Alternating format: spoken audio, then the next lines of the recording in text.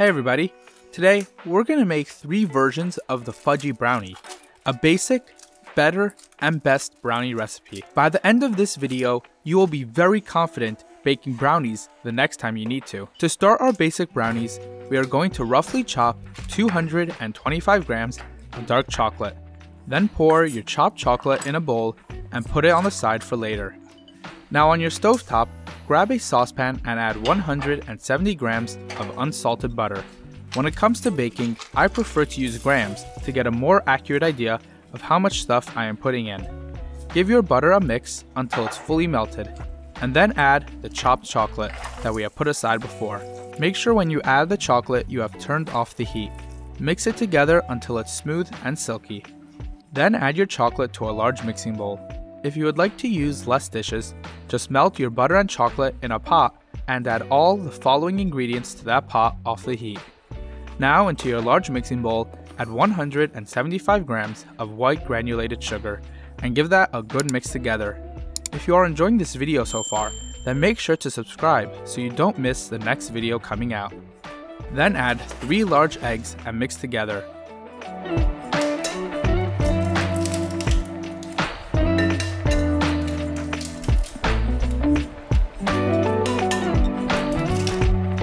Although at times it might seem insignificant, such a small amount of salt, don't underestimate its power. On that note, add 1 teaspoon of salt. Now to give our brownie some structure, we are going to add 200 grams of all-purpose flour and mix together.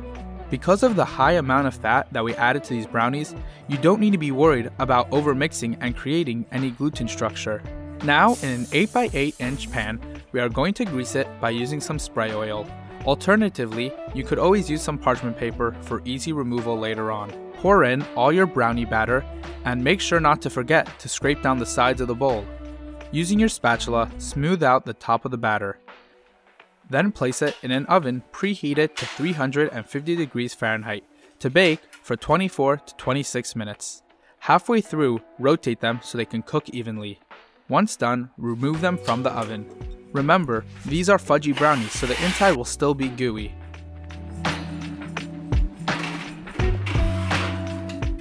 Now we are going to move on to our better version of these brownies. Even though there are just a couple more ingredients, you will most certainly notice a difference. We will start by preparing our chocolate like we did last time, roughly chopping 225 grams of dark chocolate and placing it in a bowl for later.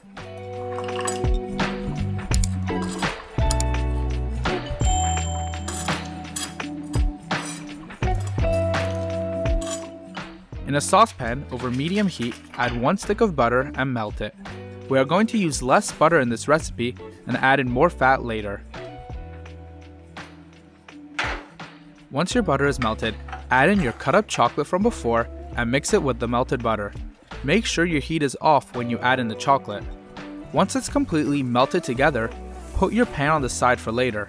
For step 2 of our brownies, we are going to add 3 large eggs to a mixing bowl. Make sure to leave a like on this video if you are enjoying it so far.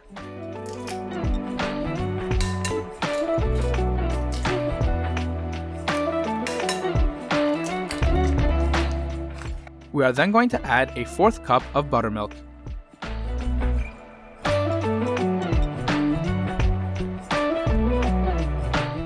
Since we added less butter to our recipe, we are now going to add a 4th cup of olive oil. Now for a little flavor, we are going to add a half tablespoon of vanilla extract and whisk that all together until smooth. This time for our sugar, we're going to use brown and white sugar. So start by adding 1 cup of brown sugar and then add a 1/3 cup of regular white granulated sugar and whisk it all together.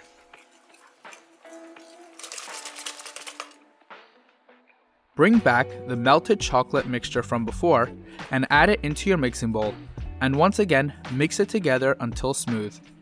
In a separate bowl, we are going to mix our dry ingredients.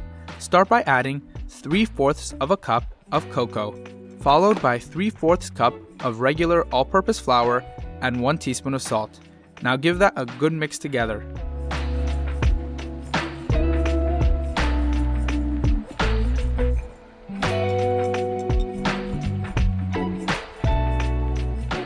Then add your dry ingredients back into your mixing bowl with all the wet ingredients and once again mix it all together.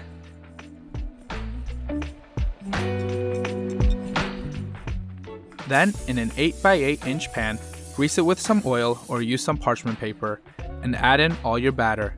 You can see this batter is much darker because of the addition of baking cocoa to the regular chocolate.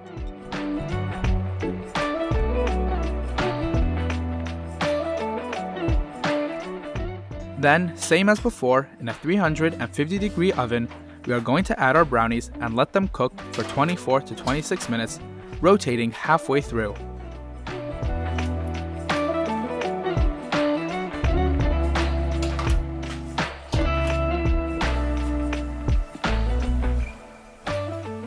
Now time for the best version of these brownies. These brownies are guaranteed to impress. They are fancy and delicious, but most importantly, easy to make.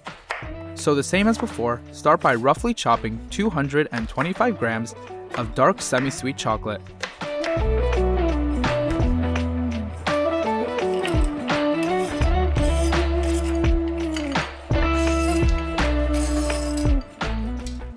Then back to the stovetop. In a medium saucepan, add 1 stick or 115 grams of unsalted butter.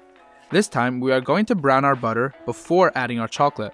So wait a few minutes until you get that beautiful nutty brown color. Then add in the chocolate and mix it together until smooth. If you are still watching at this point, write in the comments below that cakey brownies are just thin chocolate cake so that I know you are still watching.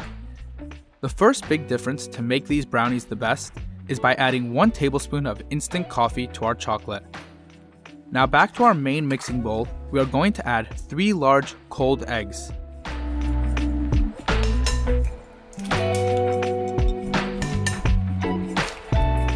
For our sugar, just like last time, we are going to use white sugar and brown sugar. First we are going to add a 1/3 cup of granulated sugar and then 1 cup of brown sugar. If you are still watching at this point and have not subscribed, what are you waiting for? Subscribe now!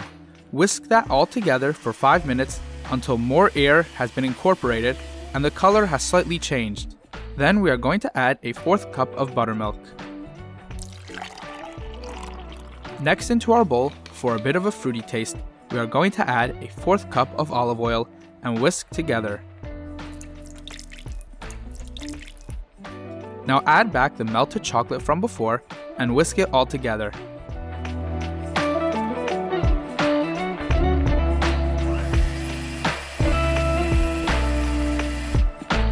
In a separate bowl, we are going to add all our dry ingredients, starting by adding 3/4 cup of flour to a small mixing bowl, followed up by 3/4 cup of cocoa, and then, for our last ingredient, 1 teaspoon of salt. Mix all the dry ingredients together.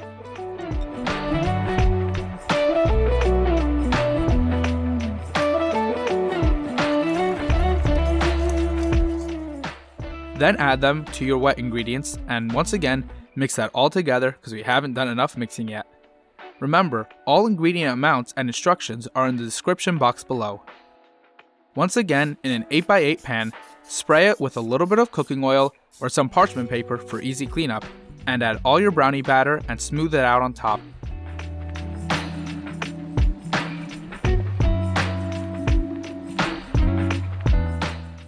If you have any flaky salt, add a little now for some contrasting flavors, or just add some chocolate chunks cause why not? And then place it in the fridge for at least 2 hours to hydrate. Then back into your 350-degree Fahrenheit oven, we are going to cook it for 25 minutes, rotating halfway through. These are the 3 versions of the Fudgy Brownie. I hope you enjoyed this video, and if you did, then make sure to watch this video about common mistakes people make when making brownies, including some in this video.